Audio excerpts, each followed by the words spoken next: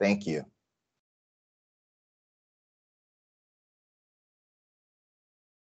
Thanks so much, and welcome to this session, How to be Inclusive by Design. I'm going to start by handing straight over to my colleague Donna to introduce us both today.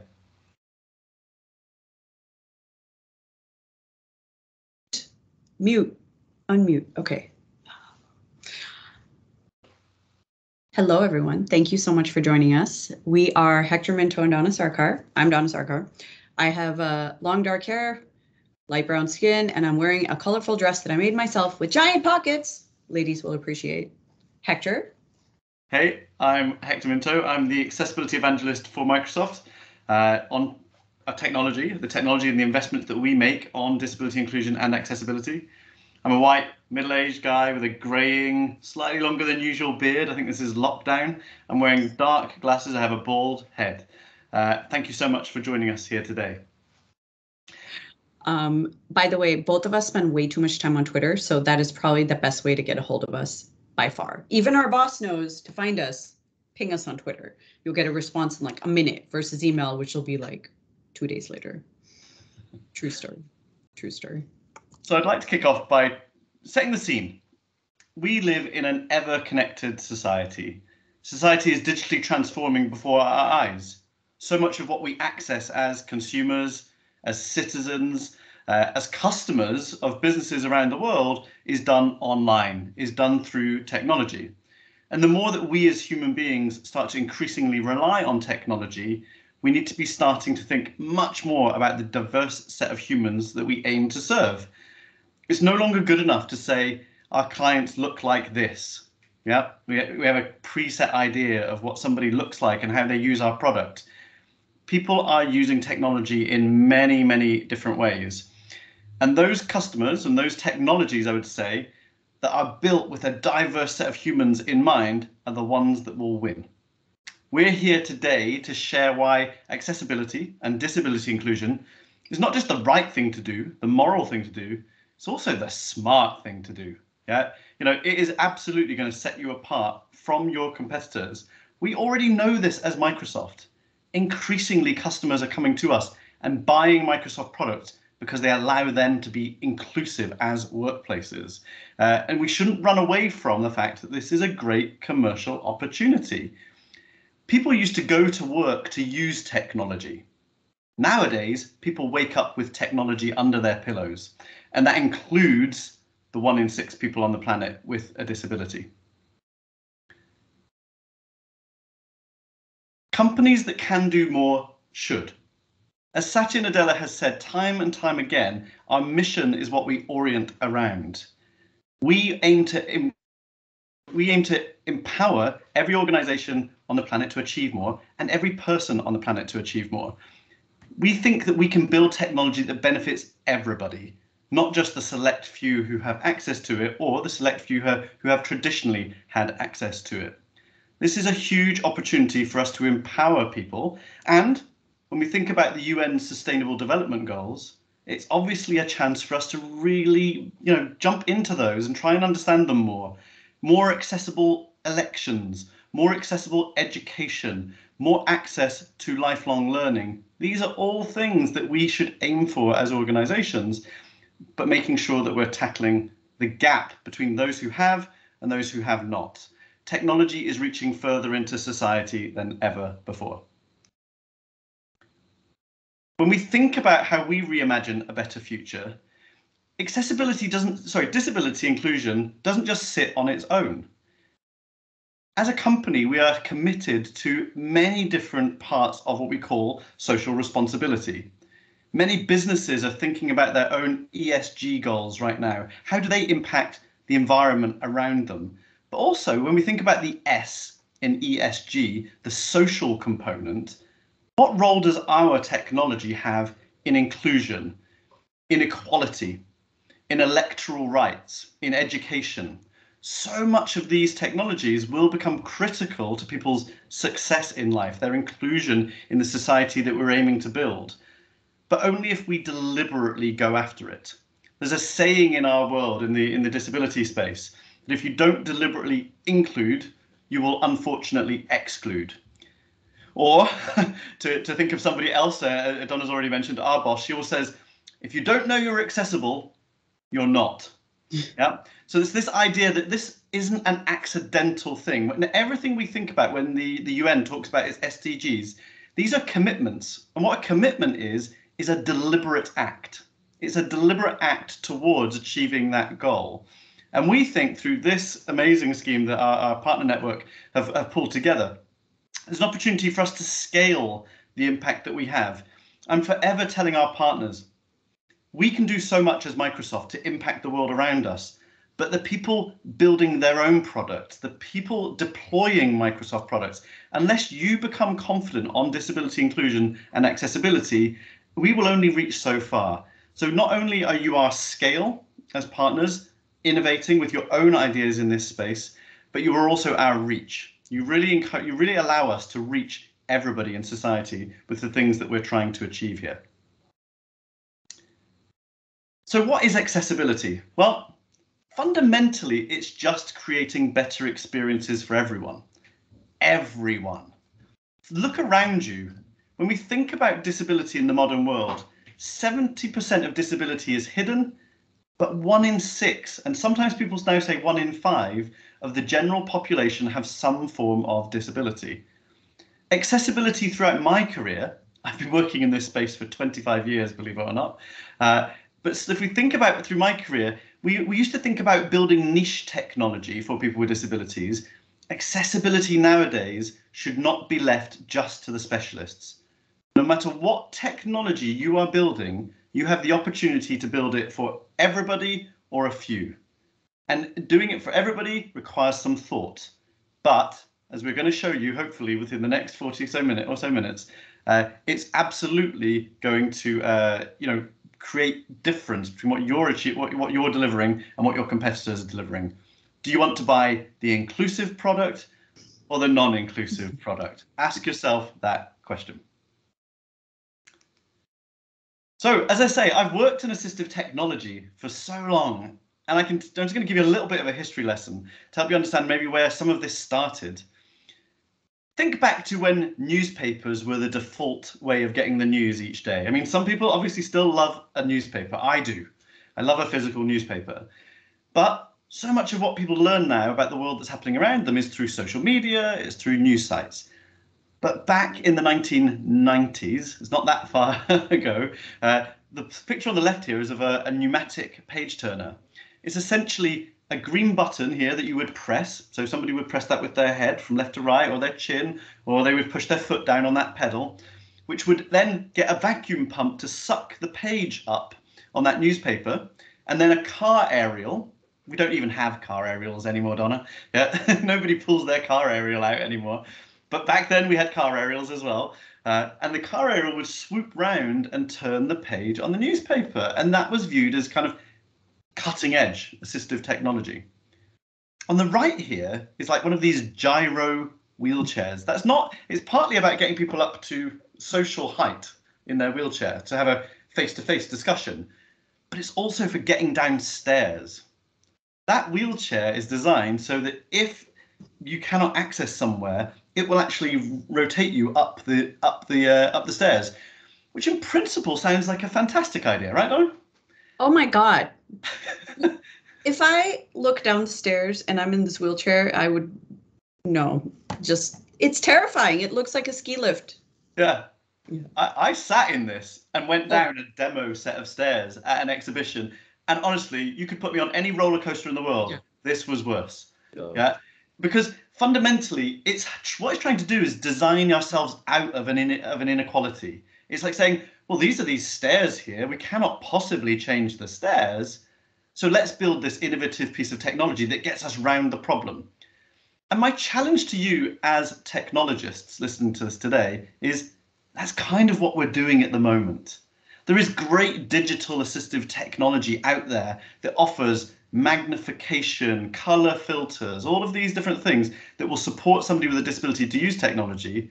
But fundamentally, what we're still doing is essentially designing workarounds to allow people to access tech. We've got to do better. We can do better, and we are doing better. You know, we've made great strides in this over the last few years.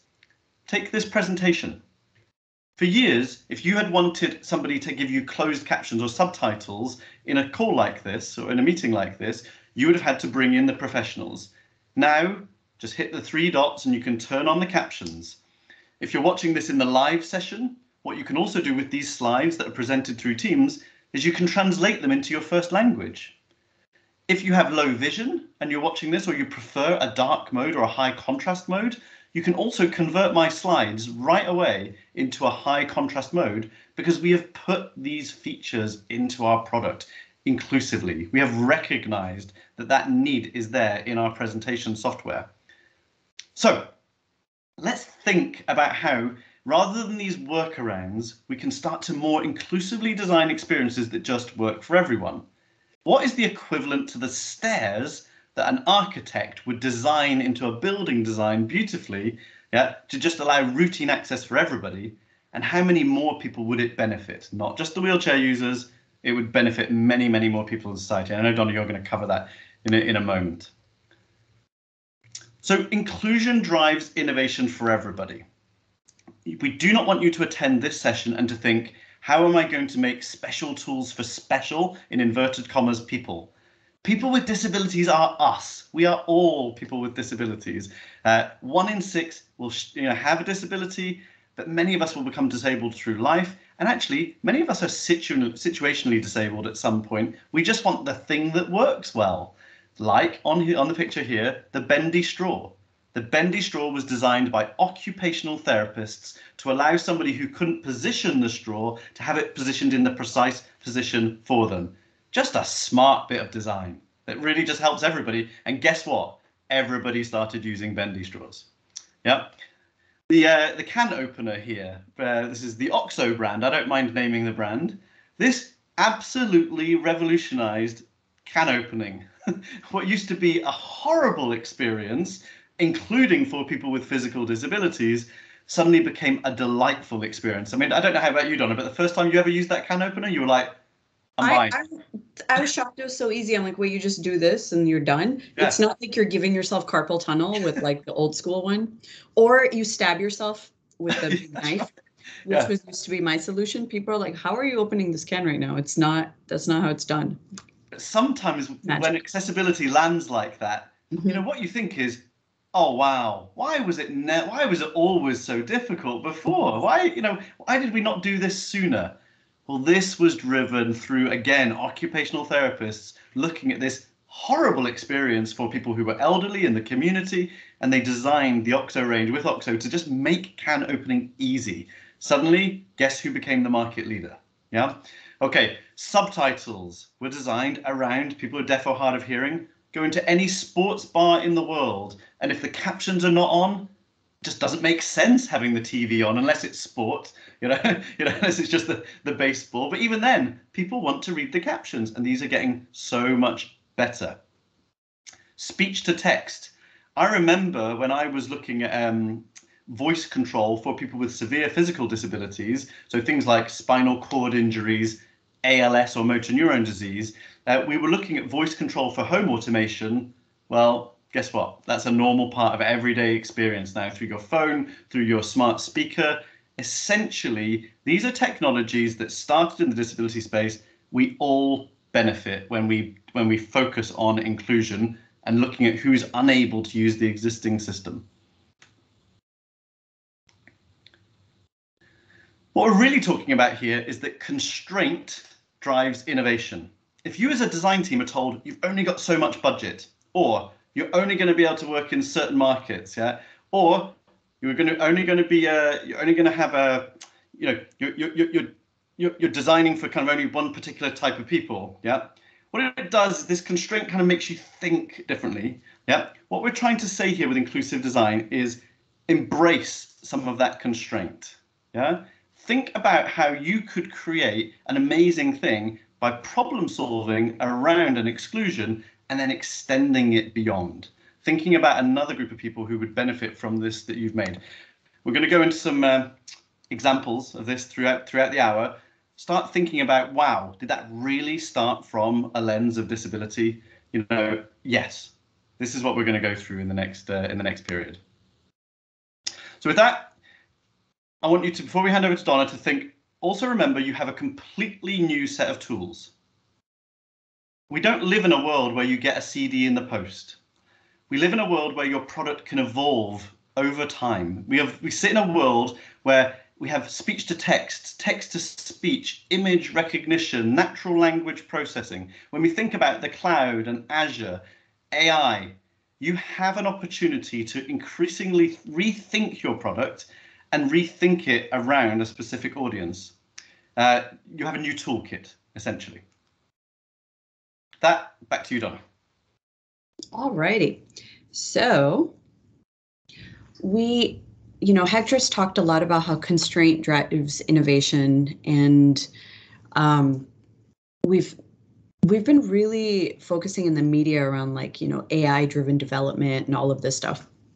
But I will tell you, one of the most interesting things about accessibility is that it touches every single aspect of technology or design, actually. Whether you're an architect designing a building, whether you're a fashion designer designing clothes, whether you're a technologist designing UX surfaces, accessibility affects all of you. And as soon as you keep designing for and with people with disability in mind, you're just going to build a better thing. It doesn't matter whether it's a physical thing or a virtual thing, for everyone. So what does it mean, right? Like how do you do it? We're like, all right, cool. We're sold you want to do this. How do you do it? I want to share with you something I've learned kind of recently. So first of all, Hector's been in the accessibility space for 25 years. I've been in the accessibility space for 4 months. I come from the developer world. I am a C++ developer. I've worked on 5 versions of Windows, including HoloLens. And I recently joined our central accessibility org because I think it's probably the coolest area of technology on the planet. More than mixed reality or quantum, I know. It just touches everything, right? Then I can meddle and be a dev across all of our Microsoft products, 1,400 of them, which is really, really fun.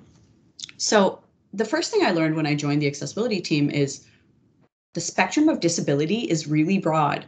So I'd love to go through it with you and share with you some of the things I've picked up on that I thought were really interesting. Right now, we're looking at a slide with the spectrum on it. First thing you're going to look at is visual. Visual disability is exactly what you think of. It's people who are blind, people who may be having vision loss. So anyone who wears glasses, like Hector's wearing glasses, I'm wearing contacts. Many of us wear glasses and contacts. Guess what? We have a disability. Glasses were one of the OG assistive tech, right? Sunglasses, also an assistive tech. One thing that is fascinating to me is the sheer number of men who have color blindness. Did not know that 1 in 12 men have color blindness. Did not know that most of my male colleagues over the course of the past few years have been colorblind. When we put up charts that are red and blue, they have no idea what they're saying. They nod knowingly. They have no idea what it's saying. Very interesting. Next category, hearing. So this is folks who are deaf, like our boss, Jenny. She communicates through, just communicating, but she lip reads, but also uses a sign interpreter. And it's one of those fascinating things where you forget all the time. So I'll say, oh, I'll give you a call. I'm like, no, I won't. I will give you a Teams call. You just don't think about it after a while because she has set up her assistive tech situation to the point where it just works for her, right? She is an original hacker where she's been able to figure out exactly how to use technology to maximize her productivity, which is awesome. Another part of hearing disability are people who are experiencing hearing loss with age, with time, with listening to loud music, all of those things that we weren't supposed to do and we did. From my previous job, one of my former colleagues actually reached out and said, I had to get hearing aids. He's in his 30s and he had to get hearing aids. My father-in-law in his 80s has to get hearing aids. So it is quite prevalent. It's not like, oh, this is a very, very tiny group of people. It is very, very prevalent. It's going to become more and more prevalent. All of us are going to age into this in some way or another. The third one is cognitive, and I'm going to skip that and come back to it in a second. Fourth one is speech. So this is Anyone who may have a speech impediment, like the President of the United States, Joe Biden, he has a stutter, which he's very open about. And I appreciate that he talks so openly about it. And then that one movie in the UK, The King's Speech, you know, it was all about this topic, which was so fascinating. And of course, people who may be nonverbal and speak through an interpreter or technology or some other third-party sort of way. The fourth one is mobility. This is people who may use a wheelchair. Might be people who might use a walker or a cane, or you might be like me and have arthritis in your knees and really be struggling with the steps in Venice where I am right now. Hector, by the way, you and I talked about this earlier. There are no ramps in Venice, like anywhere. So when people are lugging Amazon boxes up and down those streets with those bridges and hills, they're like carrying them. It's pretty intense. There's a lot of very fit people in Venice because they're having to lug like 800 pounds of vegetables from here to there or boxes, or it's really interesting how ramp-free Venice is. And I just look around like, how is anyone getting around? Just even the older population. I'm thinking more about that than anything else. How is the older population managing with these stairs? Okay, so the last two that I'd like to talk about are speech or cognitive and neural. Cognitive is what we call neurodiversity. I fall into this category. People who have cognitive disability / neurodiversity may have ADHD, may have dyslexia, may have autism.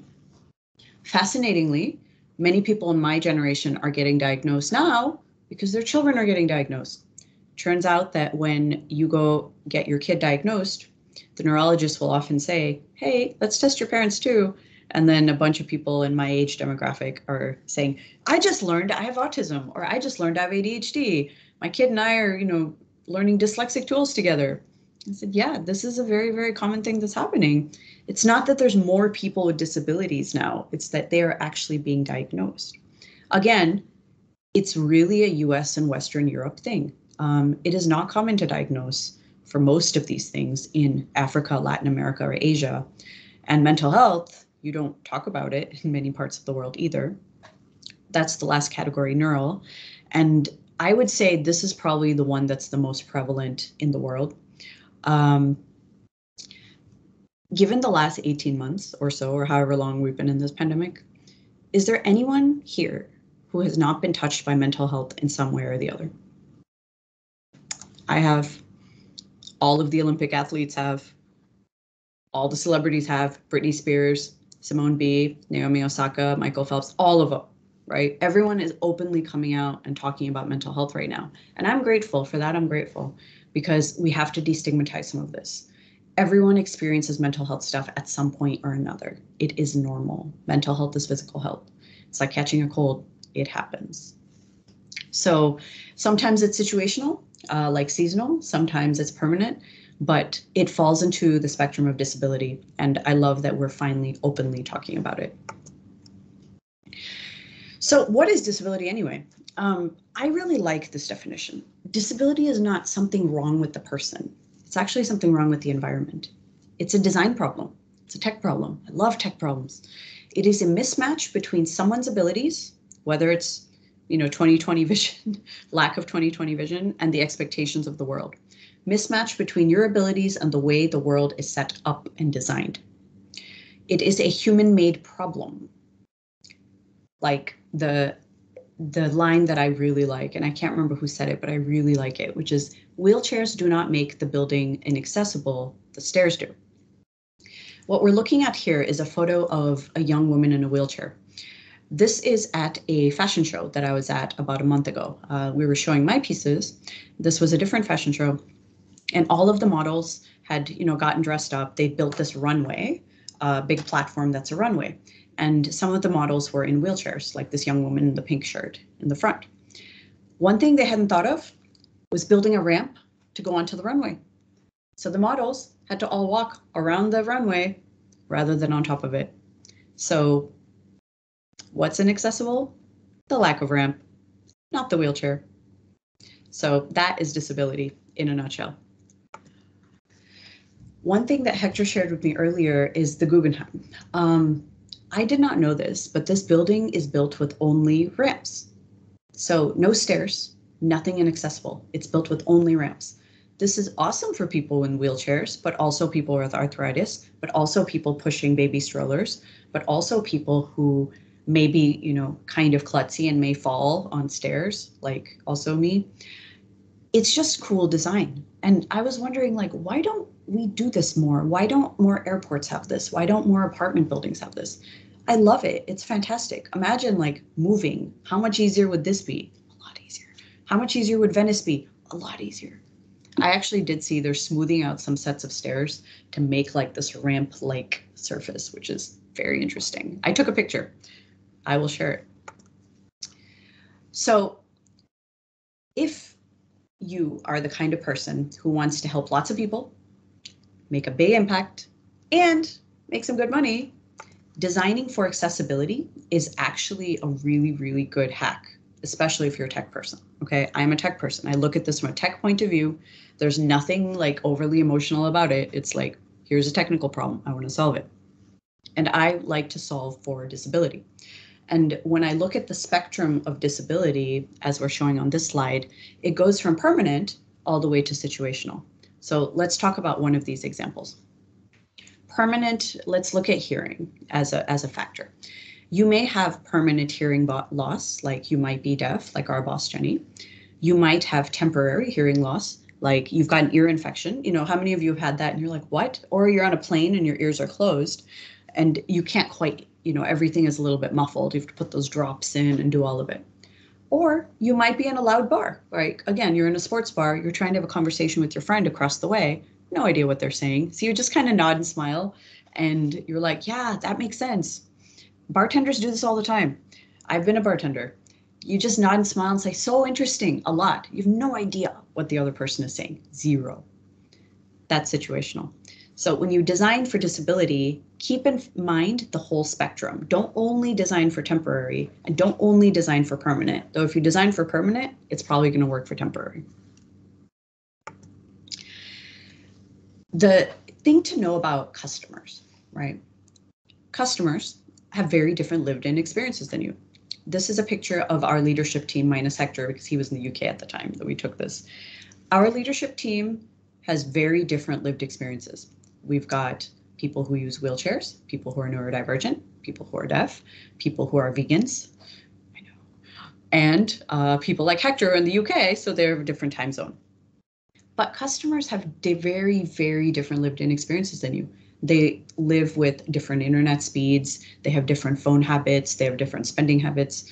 So before you go and you get enthusiastically set up to design for someone with disability or accessibility in mind, you have to get to know the human. So it goes back to the fundamental principle of inclusive design, which is do not create for people. Co-create your products and services with your customer at the design phase. Don't ship it and then be surprised that it didn't work. I worked on Windows 8, so ask me how I know about shipping products that do not work for people. I know a lot. Once we shipped Windows 8, we spent 10 years trying to fix it. So don't be Windows 8 about it. Be like Windows 10, Windows 11. Be accessible by design, co-create from the beginning. So how do we go about thinking about this? Keep in mind that people with disability are all around you. It might be you, it might be someone in your house, it might be someone in your close friend circle. 1 in 2 people are impacted by disability, neurodiversity, or mental health, right? And it all depends on what you're going to design for. We were having a conversation, Hector and I, earlier on how do you design for mental health? And his favorite example is the Microsoft To-Do app, which is lists are overwhelming. People love to make lists, but when you see a list of 25 things, you say, that's overwhelming. You close it and you don't do it. But Microsoft To-Do is great because it parses out that day's to-dos. You only have 3 things on your list. You do them, check, check, check, with the loud checking noise. Very satisfying to check those off. And suddenly you're like, yeah, I built something that dramatically reduces anxiety in my users. That is how you design with mental health in mind, because it helps people who might have, anxiety problems, but it actually helps everybody, because who doesn't like the loud clicking noise when you check something off? Everyone likes it. Next, really understand how disability manifests itself to your person, right? To the person you're designing with, to the people you're designing with. A lot of people think they understand dyslexia. They're like, oh, dyslexia, it's for kids and they can't read.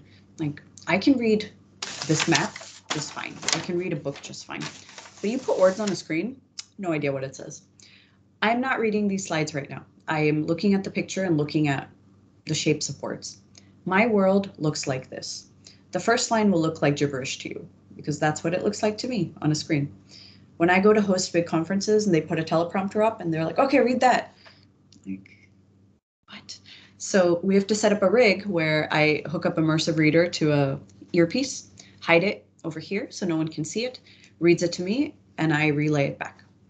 It's a very complicated process, but guess what? That's what technology is for. This is what my world looks like. So you have to really understand what someone's world looks like from their point of view before you can go design for them. I really love this quote by our colleague Dave Dame. He is the director of Surface Hardware at Microsoft. He was part of the release of the Surface Adaptive Kit. Surface Adaptive Kit, I'll dig into a little bit in a second, but they're the set of stickers and pulls and knobs that are great for people with disabilities to use for Surface devices. He says, we're all going to be disabled someday. Just some of us beat you to it. And I found that to be really, really interesting because he's right. We are we're all going to deal with it, right? And if you're a control freak like me and Hector, then you want to have a hand in the future that we're all going to live in. So businesses that create accessible products actually do really, really well. They have 86% higher revenue. Their net income is nearly double, and employee retention is nearly 90%. So it's a very, very interesting thing where if you do good, you do well. Yes, it's a good thing to do for the world, but actually for your bank account, it's also a really, really good thing to do. That study, by the way, is from Accenture. It's called the Disability Advantage. You can look it up. It's from 2018. Very fascinating study. We have some examples from Microsoft itself, the Xbox controller and the Surface Adaptive Kit. Whenever we come out with something that is designed with disability in mind but applies to everyone, we get great news in the press. We get tons of good reviews. People go out and buy it. We get ads. We get commercials. The sales of like Azure go up. All sorts of fun benefits happen. Most recently, we released the kit, and the headlines were beautiful. They were like, the Surface Adaptive Kit reminds us of the importance of accessibility in tech. Surface Adaptive Kit makes laptops more accessible. Xbox controller helps players with disabilities game more comfortably. So it's just really, really interesting how when you build for disability, you just get really, really good feedback from people across the board. Xbox has a great saying, when everyone plays, we all win. And I think it's one of the most beautiful ways to explain inclusiveness, where if you have a chance to build an inclusive product or a non-inclusive product, build an inclusive product, because why would you not build an inclusive product? We're not the only company who does this. Apple actually does quite a good job. And recently when they released the Apple Watch with the gestures, so these are for people who may squeeze to, have the watch do something and then rotate to do something else without reaching over. A lot of people are like, oh, this is just convenient when you just want to use one hand. And Tom Warren's like, this is why I got into tech in the first place. This is I love seeing the focus that tech companies are putting on accessibility. So lots and lots of focus on this, and it's going to keep happening. So now is a very, very good time to join this train. This kind of thing has been going on for a long time, right? Hector had some fabulous examples of designing for disability. I love the example of audiobooks. audiobooks were invented for blind Americans in the 1930s, but now Amazon has bought Audible, who were one of the mainstream companies, and made them mainstream for everyone. So you're going for a walk, a run, driving, Audible. And it's just such a good way to consume books quickly, especially in the author's own voice. It's a very, very interesting experience, especially for those who love podcasts and those who like sort of passively listening while they're doing something. Some other examples. This picture is fun. This is of Hector with these British Sign Language boards all throughout London, throughout the London train stations. And it says, the more accessible you are, the more innovative you can be. And it's said in sign language. So it's pretty cool to run into these boards. They rolled them out just as I showed up, just saying. Coincidence? I think not. I learned all this information recently. The first typewriter, old school clunky typewriter, it was invented by Pellegrino Turri to help his blind friend write legibly. His friend, the Contessa, used to write him letters, but she started to go blind, so she couldn't write anymore. And he invented her this keyboard that presses keys into a piece of paper so she could continue to communicate with him. And now, without that, none of us would have jobs. SMS was invented by this Finnish man and his crew, Matti and friends. They had initially invented this so deaf folks could communicate with each other and with non-deaf people. And now SMS is, makes the world go around, and it's how the top way people reach you, calling. So 5 years ago, now texting, it's the only way. And of course, the internet. Vincerf, now at Google, super cool guy, hard of hearing, researcher in the 70s. Other people, when they used to share their research, they would call their colleagues on the phone and share. But because he was hard of hearing, he couldn't do it. So he invented the internet protocol to be able to package up his research and send it to his colleagues. This is why we work. It's why we have jobs, because of inventions with and for people with disabilities. It is no surprise that people with disabilities have tremendous economic power.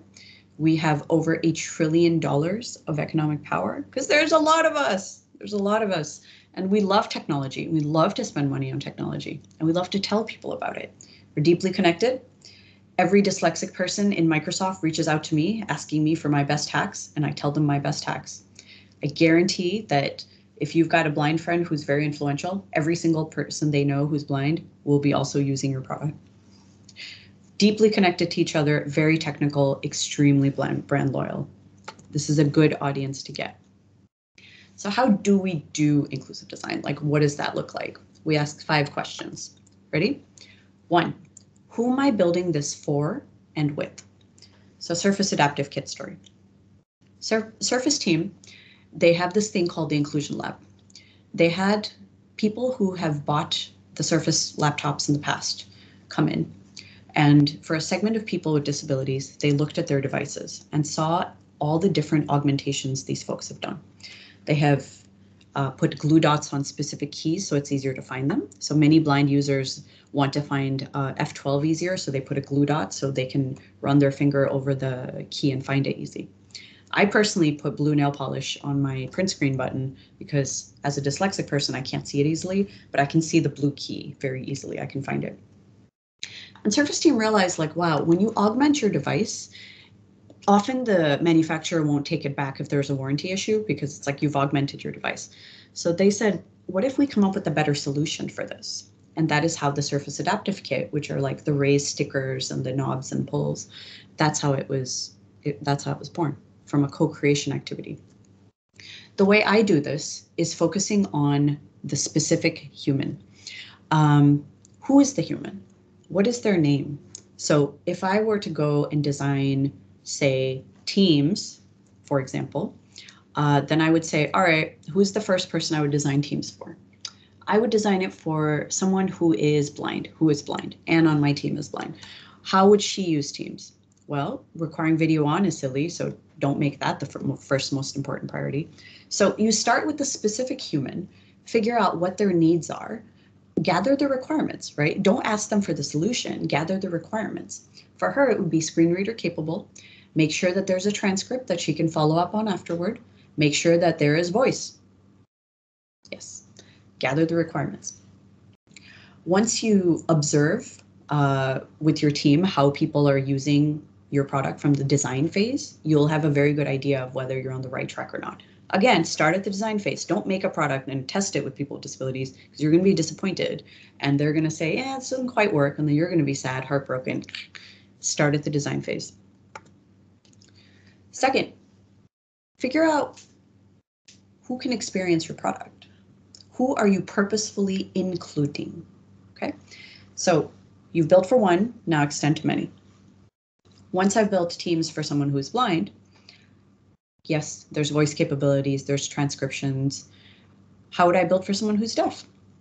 For someone like our boss, Jenny, she would need a sign interpreter. So make sure there's a place where video can be on where she can observe the sign interpreter. Make sure you can pin that so she can always have the sign interpreter on screen.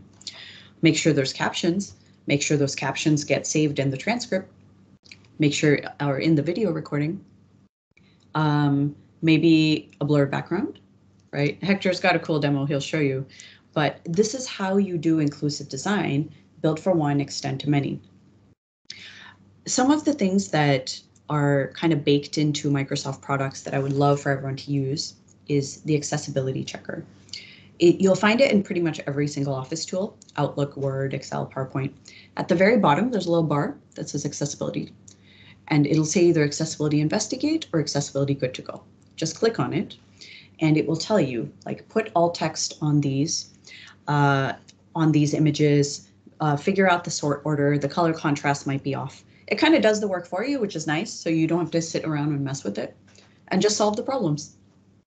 This is a really, really good way to make sure that whatever you're creating, the document or the presentation or the email, can be experienced by as many people as possible. Also, good life hack, if you put captions on your videos or put image descriptions or alt text on your images on social media or websites, your SEO goes up, up, up. I know this because I run a fashion line. And before I joined the team, I didn't have alt text on my images and I didn't have captions on my videos. After I joined the team, I did that so people on my team could see my fashion line, could consume my fashion line. Our SEO went through the roof. So I had this really interesting eye-opening moment like, oh, wow, this is actually really good for business for everyone. That's how the Google search crawler and the Bing search crawler work, is by metadata, exactly how screen readers work. Fascinating. All right. Hector, do you want to talk about accessibility insights a bit? Yeah, so this is the rigor of accessibility. Mm-hmm. You know, we talk about kind of the design opportunity of accessibility, but what you've just stumbled across there really with the accessibility checker and all of those things that you got reminded of, these are what we call, this is the building blocks for a truly accessible experience. So they might not be the exciting things, but if you are hacking on this project, make sure that you're actually doing rigorous testing of your product using testing tools through the process. So if you're building a piece of software, if you're building a web portal, you can run open source accessibility checking from Microsoft's Accessibility Insights. I'm sorry, this slide, I thought I'd updated it, but it's accessibilityinsights.io. Go there and you'll be able to essentially download a plugin for your browser, either Chrome or Edge, or download a piece of software onto your device where you can essentially test any software that's in your environment for accessibility. It also allows you to test for Android apps that you're building. So regardless of what tool you're building, and you might be aiming at things like dyslexia, yeah, or you might be aiming at a food bank, yeah, you know, remember that tool that you're building, make sure it's functionally accessible. There's the exciting bit, the design challenge of inclusive design, but then there's what I call the rigor. You know, make sure that your tool really works across the board for color contrast, labels for people who are blind, scan order, etc., etc. You're not getting away with just saying I'm building a great inclusive product unless you actually show that it is functionally accessible for people with disabilities. Exactly.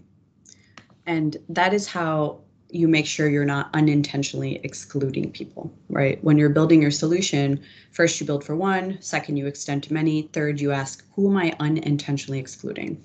And one of the ways I do this is just make categories of customers, right, across the disability spectrum. And I'm like, all right, are we covering people who are blind? Yes. Covering people who are deaf, covering neurodivergent. Often there's tension. because with some groups, they want all the settings. For neurodivergent people like me, a lot of settings is totally overwhelming. Don't want lots of settings. So how can you build an experience that works for both? And here's the secret. You're not going to build the same experience for everyone. Not everyone has to participate in the same way, but everyone should have a way to participate. Okay, what does that mean? That means that you look at something like Windows where you go to the logon screen. Everyone should be able to log in. Yes, whether you're using a screen reader or not, whether you choose to set up all your settings right away, or you say skip for now and do it later, whether you choose express settings or I want to choose my own. Everyone has a way to participate, to do the task. Make sure everyone can do the task. They will have many different ways to get to the task, but do the task. You can also turn on captions or voice in the login screen for people who are blind. So there are many ways to participate, but everyone should be able to participate. That is how make sure you're not unintentionally excluding. Fourth thing, turn things on by default. I would say this is probably like the biggest issue out there. People do not know what is available. Like, for example, many people had no idea that you've got captions on in Teams. I turn on subtitles in every presentation I give. Hector just showed me this Teams live thing that I'm like, oh, cool. So now everyone can turn it on for themselves in a language translation, which I really like. I didn't know that. I had no idea. I use Teams every day. Did not know. Some people didn't know that you can automatically generate a transcript and have it download. Didn't know. Some people didn't know you could look at the recording at 2x speed. Didn't know. It's just not having things obvious, hiding things, putting it in some rando setting somewhere. Don't do it. When we turned on Accessibility Checker by default, the usage went, guess what? High.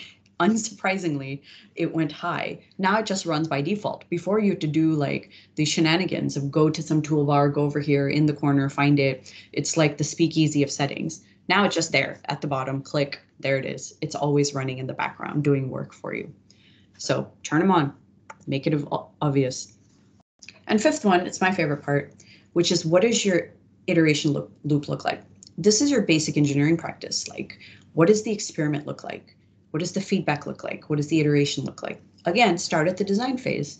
For building something for someone who's blind or deaf or has limited mobility or is dyslexic, come up with design, sheet of paper, describe it to them, show them whatever, and talk about, is this going to fulfill the requirement? Yes or no?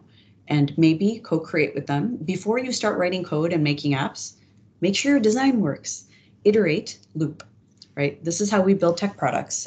We write code on a Monday, we ship on a Wednesday, we get feedback by Friday. Iterate again. We do it week over week. This is Windows, this is Office, it's Azure, it's Power Platform. Across the board. This is how we shipped Windows 10 and Windows 11 and every single version of Office for the last 5 years. So just do it. It works. Co-create. Do you want to talk to them about Teams? Yeah, I would. Look, if you think about Microsoft's kind of latest big product, the thing that's really taken the world by storm, particularly in the last 2 years, it is packed full of features that support people with disabilities, including things like the background blur that's available in Teams. The background blur that I've got on now and the captions that are available were designed by a deaf engineer in the Teams team, looking at lip reading. It's incredibly exhausting to jump between lots of different people on a call, but if we can blur those backgrounds and take out some of that fine detail, it was just a much nicer experience. If we think about that extension to many, what happened after that? Well, the blurred background appeared, but then what happened is we got to presenter view in Teams. Donna, you can now sit in front of your slide because you've got this shape of the person that can just be superimposed over your content. That came on the back of the first bit of work. So it's a great example where, yeah, we started with a disability setting, an accessibility accommodation, but actually the world saw it and just said, well, actually, we can take that bit of code and start to augment it and use it in different ways. The other thing that we see with Teams live events is, yes, we've got speech to text for the captions, but we've also got translation. So during a live event in Teams, you as a company can be holding your company-wide event, but you'll be speaking in English here, and it will be available in Korean on the opposite side of the world, because this technology is built in. Okay, so closed captions, recognizing it's not just for people who are deaf or hard of hearing, but it's really supporting people with different languages as well. That confidence in the language translation has now led to us being able to live translate PowerPoint slides in a Teams meeting, which is, honestly, I've used that so many times in the last few weeks, and it is so empowering. We're not saying everybody has to see those slides then in Korean. Yeah, what we're saying is every single person around the world connected to my slides can listen with their own personal captions. Yeah, and they can translate the slide content into their preferred language right there in the tool. This is the cloud. This is the cloud. This is Azure Cognitive Services as we apply it to our own product. Turning to things like sign language, you can pin a sign language interpreter, and you can fit to frame to make sure you see the whole person. But what you can also do as a manager, in inverted commas in the call, is you can put the spotlight on yourself to make sure that your whole team are looking at you during the presentation. So pinning came out of the need to support people who are deaf or hard of hearing with their sign language interpreters, or to lip read. And suddenly everyone's going, well, hang on, there are other applications where there are needs to pin and spotlight a particular person in the call. Now it's one of the hero features of Teams. Shortcut keyboards. Shortcut keys. This is the rigor. It's also important to recognize that whenever you design a product of any type, having shortcut keys allows people with physical disabilities or people who are blind to navigate really rapidly. But I don't know about you, Donna, but I am totally old school. I still use Control Escape sometimes instead of the Windows key, because that's, I love my shortcut keys. I mean, I love pasting unformatted into Teams, Control Shift V. I know these keyboard shortcuts. So do take the time to put keyboard shortcuts into your software, because fundamentally they will 100% empower people with disabilities. I guarantee you that. But what you'll also then get is other people using your product more efficiently, and loving the product and loving how productive they can be inside the tool that you create.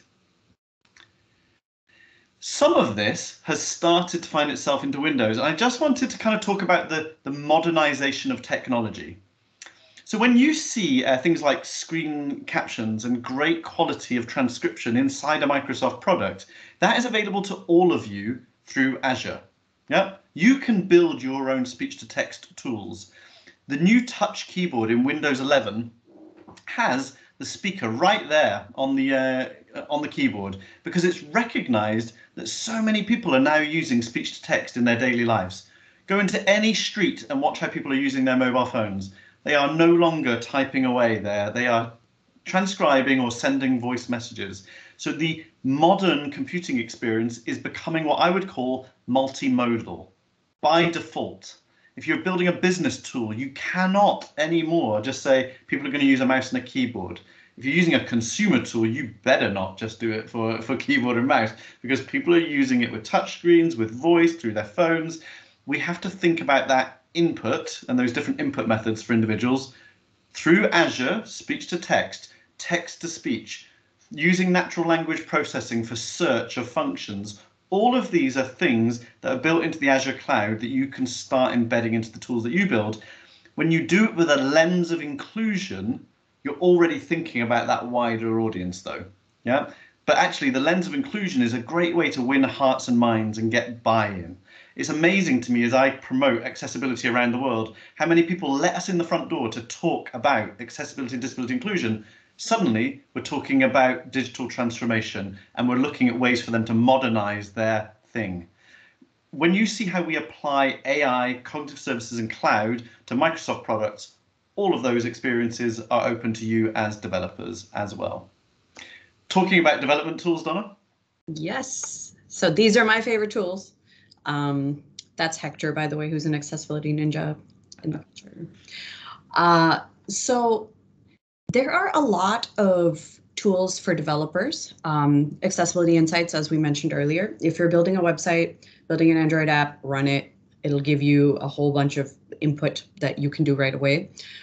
And it's a good way for you to just not have to go learn a bunch of rules and check the contrast yourself. Just use it. It's an open source tool. We keep it up to date. We take updates on it once a month. There's always new things showing up in it. Check out some of the accessibility offerings in VS Code. So if you click on that link, I guess we'll send you this deck, and you can find all of the accessibility settings for Visual Studio, things like brackets, dark mode, specific font, spacing. As a neurodivergent person, the spacing matters a lot to me. And I have my Visual Studio set up in a very, very different way than the way it's demoed. But if you look at other neurodivergent people, they'll have theirs set up in a very similar way. I like my brackets on separate lines, not on the same line. There are, if you're a low-code developer, we are actively trying to build a Power Platform as the most inclusive low-code toolkit on the planet. Now, what does that mean?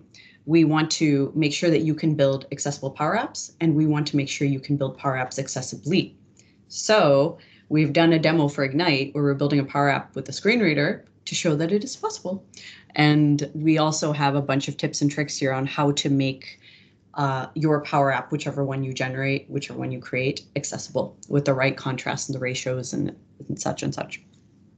And that last link is a great presentation. It's about 30 minutes about programming for accessibility. How do you get Azure Immersive Reader embedded into your apps?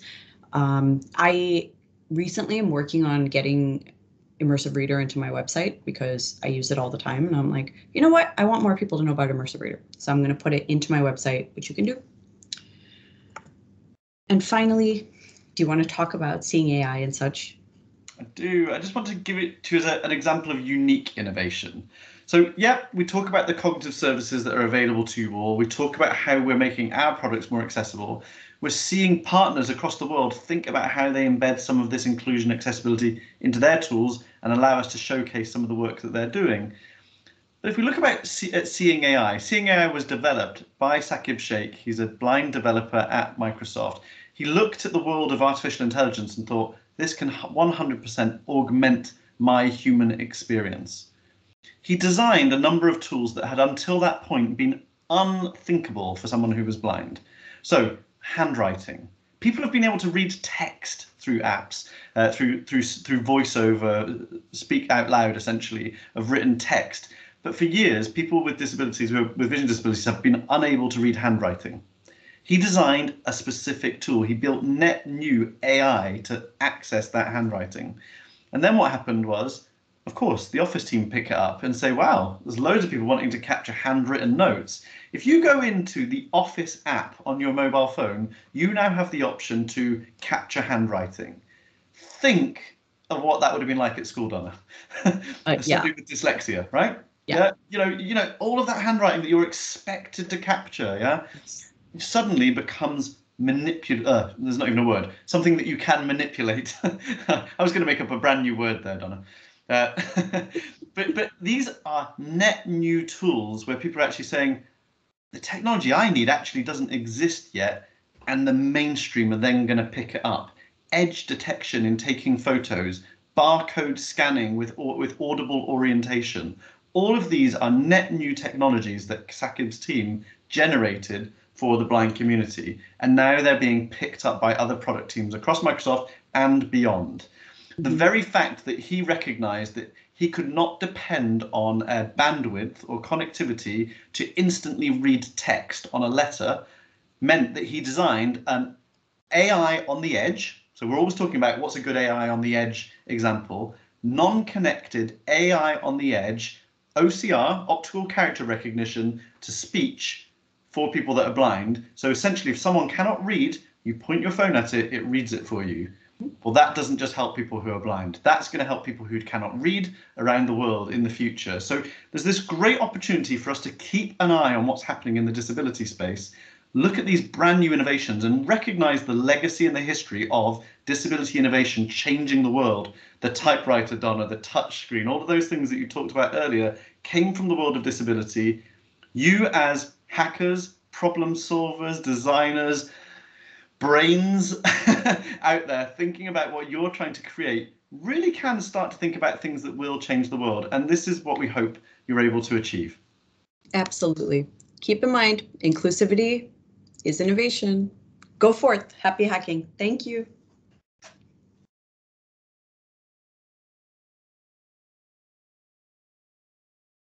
So I think we've got time for a couple of questions, Gina, yeah? Thank you all very much. Does anybody have any questions? I know we are over time. We're over. If anybody has any questions, and we'd love to take them. I'm reading off the chat. Yeah, if you could read that out loud for us, Hector. Yeah, so I've got a question here. There are lots of areas, but what kind of new product can we develop? This is a blank sheet of paper, okay? Anything that impacts the inclusion of people with disabilities across any of the SDGs, across any of the UN's SDGs, as we shared at the start, you can work on. So there are no rules to this as such that I know of. Addy, you can tell me otherwise. But fundamentally, what we want people to do is look at the world around you, look at the exclusion that exists in education, in retail, in health, in any aspect of life where people with disabilities may be excluded. What can we do to build net new tools that will drive more inclusion? Can I ask a follow-up question to that, Hector? Please. Are there any areas in the way that Dona had those different areas, the different categories that we see, that have not been traditionally or, I guess, serviced deeply? Is there any net new emerging category that we see across that spectrum? They're all being worked on. You know, you can't have a billion people on the planet with a disability without somebody kind of ideating about where to go next. The challenge, I would argue, is what is commercially viable. So when we look at things like the wheelchair climbing, the stair climbing wheelchair, that didn't last. Very niche, very expensive, not a great business model, I would argue. Okay. Well, the way that the world went was, we're just going to design more ramps, right? We're going to actually start putting building code in that makes things more accessible. We're going to look for, engage with architects rather than engage with wheelchair manufacturers. I think some of those challenges are super interesting. So when we look at things like workplace apps, biz apps, when we look at things like library portals, when we look at things like job portals and job boards, where are we seeing exclusion regularly, and how can we start to apply technology? One of the things I would 100% ask people to think about is your own part of the world as well. So many of the business models for assistive technology focus on well-funded, well-developed markets where there's government support to get a business off the ground. Some of the things that you might come up with might tackle exclusion in parts of the world that we're not reaching yet. And I think this would be an excellent way. I would 100% give a preference to somebody who's thinking about tackling a part of the world where we're not getting to that level of inclusion yet. So please don't think that you have to necessarily start brand new. You might just apply to your market, your world. Also, do go net new and maybe think about industry. Like, what are the healthcare experiences, the retail experiences, the education experiences that could start to become more routinely accessible if we apply innovation there? Also, think neurodiversity and mental health, because those are new areas. There's not like strict guidelines and such around them, but what is stressful. This is stressful. And honestly, if something is stressful, it's not accessible. Opening a can used to be real stressful. Now it's not. If you're the inventor of an existing product, if you already own a brand, if you already have a product, go back to that lovely quote from Jenny Leigh Flurry at the start. If you don't know that it's accessible, it's not. So some of these innovations might just be you doing the rigor and finding a way to market your product as inclusive, as accessible. Create your market differentiation by saying we've done the rigor, we've made sure that our product works for more people, and adding new features that make this product more inclusive. Everyone, thank you so much for joining us today. Happy hacking. We can't wait to see what you create. Thank you so much, Hector and Dona. Before we close, remember to take a look at our full Hackathon Live event schedule. And tomorrow morning, we have Janine Buzali from the Ashoka Foundation engaging in a thoughtful conversation to uncover how you can be the change maker in yourself and enable internal change making at all levels of your organization. That'll be tomorrow at 7 a.m. Thank you all very much for joining us, and have a wonderful day. Thank you. Thanks so much.